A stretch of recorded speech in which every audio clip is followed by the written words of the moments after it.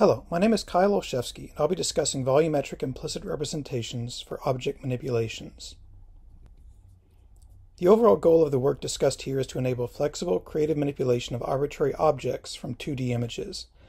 Because we want to control arbitrary objects, that means we don't want to rely on any object-specific priors, such as 2D or 3D human body pose estimation, or require 3D ground truth for supervision.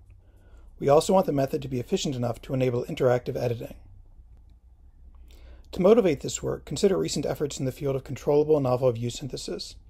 Much progress has been made in synthesizing novel views of real scenes for specific objects. You see examples of the latter case here. One of the key design choices for such works is how to parameterize the desired viewpoint transformation. You can learn a transformation and sample from an input image, attach a transformation parameter in the middle of an encoder-decoder framework, learn to interpolate between two input images, or use source and target poses as input to the networks as seen here. Now, each of these results in reasonable results for novel view synthesis, but each of these choices fundamentally limits the application of these networks to other use cases. To address this concern, we developed a framework known as Transformable Bottleneck Networks, or TBNs. So this is some work from ICCV 2019. You can see some examples of the applications of this approach here. Given the source input images on the left, we extract an implicit volumetric representation of the image content, from which we can perform a variety of tasks, including not just novel view synthesis, but 3D reconstruction, or as you see on the bottom, non-rigid transformations such as stretching an object, or even combining the content of multiple object representations. So, in essence, a TBN framework, or a Transformable Bottleneck Network, or TBN, is an encoder-decoder framework with an implicit volumetric representation of the image content as its middle layer. You can see an example of this here. Now, given a different source and target image, a question that arises is how do you specify the viewpoint transformation between the source and target view? We address this by introducing another layer to the network.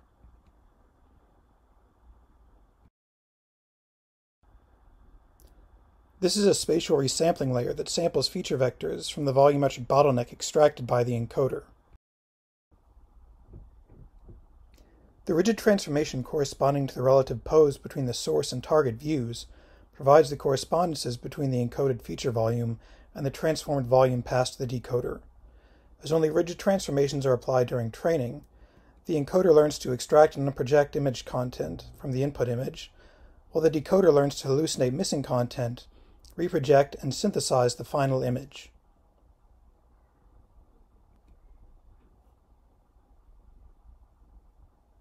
Using this approach, it's actually relatively straightforward to aggregate multiple input views when they're available to improve on the synthesis quality. To do this, we simply use the resampling layer to transform every input view into the target pose and compute the per-cell average of the feature vectors from each input view before passing it to the decoder.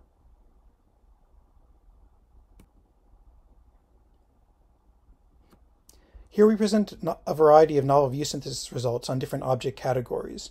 You can see this approach works well for a variety of objects, including chairs, cars, and people. Once we've aggregated the input views from the input images, we simply compute novel views by applying the corresponding rigid transformation to the target viewpoint. You can see this works well for objects with complex and varying shapes, such as chairs, complex textures and materials, such as the cars with metal and glass, and non-rigid objects, such as people.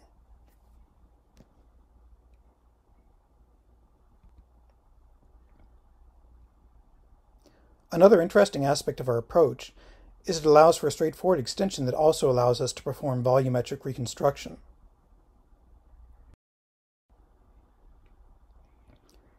We do this by incorporating a second decoder branch called the occupancy decoder, which computes an occupancy volume with a per-cell probability of occupancy, seen in pink here, which is then passed to the segmentation decoder to produce the segmentation mask on the far left.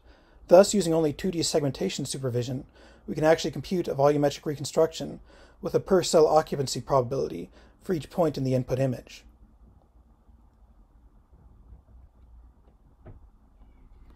You can see some sample results from this here, using 3 images of each of the chairs depicted here. Given the estimated relative poses between these real chair images, we combine the representations and produce the meshes seen on the bottom. These meshes are of sufficiently high quality to allow for 3D printing, as seen in the videos on the center.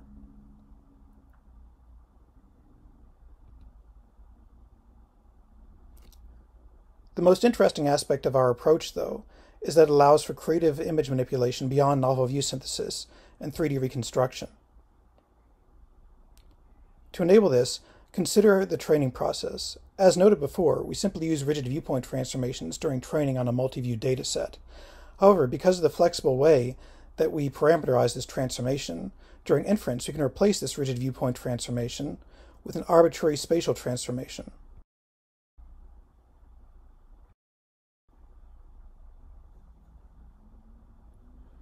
This spatial transformation can include pose transformations, as well as any other non-rigid manipulation of the input image content.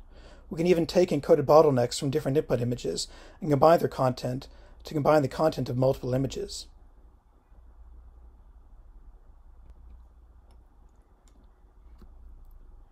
Here you see several creative manipulation results for chairs. Given the swivel chairs seen on the left, we can rotate the top and bottom of the volume in different directions to produce the swiveling effect seen here. We can also apply stretching along the vertical axis, as seen on the right, or nonlinear inflation and deflation of the image content, as seen on the bottom. Once these manipulations are performed on the encoded volumes, we can also synthesize novel views by simply applying a rigid transformation to the transformed volume.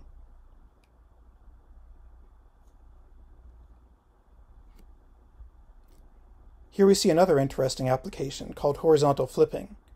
Here we take either the front or back half of the depicted cars and reflect the content across the horizontal axis, producing a car that is either all the front of the car or all the back.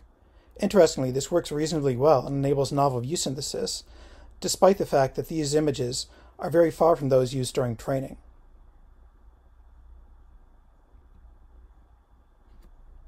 Here we see another non-rigid manipulation.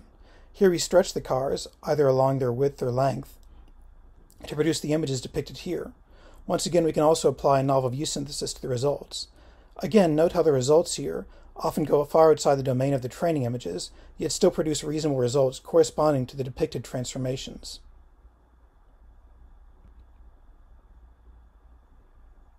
We also show vertical merging of human subjects. Here, given the input images, we extract a single volume corresponding to each subject. Then we combine the top half of one subject's volume with the bottom half of another, and then rotate the result to produce consistent results with the torso of one subject and the legs of another. Note how this produces consistent results for each target viewpoint.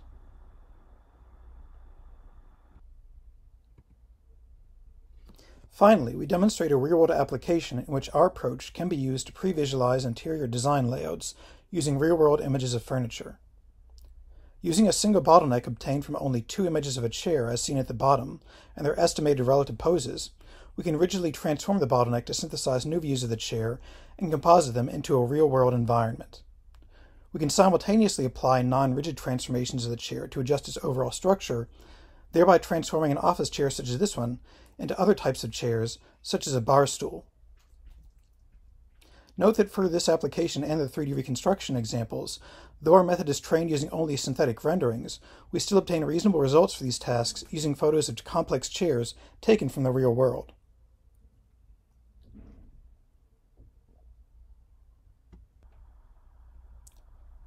In conclusion, the TBN is a volumetric framework for novel view synthesis that enables extracting the 3D shape and appearance of objects from images.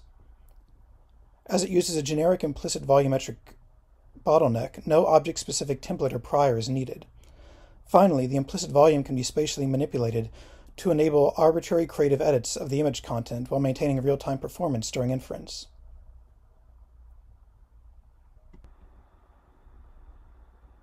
Thanks for watching.